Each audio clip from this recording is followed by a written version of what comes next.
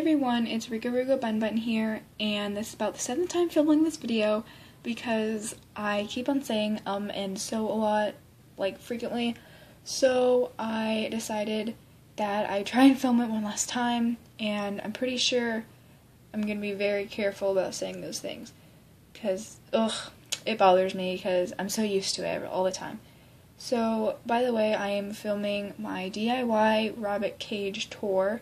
I kept on saying haul, that's another reason why I had to restart. So, let's just get started.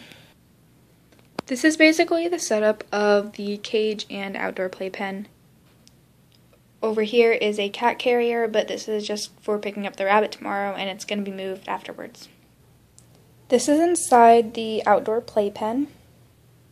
It looks pretty small on camera, but it's actually about 4 or 5 feet from there to here. On the bottom, I just have this Nemo blanket, and the dog crate gate swings out, and hooked onto it I have a Roll-in the Hay ball by Super Pet, and it's in the color green. Then underneath, I have a green towel that basically just keeps this from swinging open and prevent the rabbit from getting under it. I also have a few toys out here for the rabbit. So, yeah. This is inside the crate, and on the left hand side I have this blue Super Pet corner litter pan, and in it I have these corn cob litter. So, yeah. And also in the cage I have this KT carrot, and I think the rabbit will really like this because it kind of jingles, and I think that's a really good touch to it. And then I also have this nutty stick ball that he can bring in and out of the cage just like the carrot. In the back left corner I have his food bowl with his pellets in it and an auto waterer, but the reason the auto waterer isn't filled up all the way is because I wanted to see how it would work first.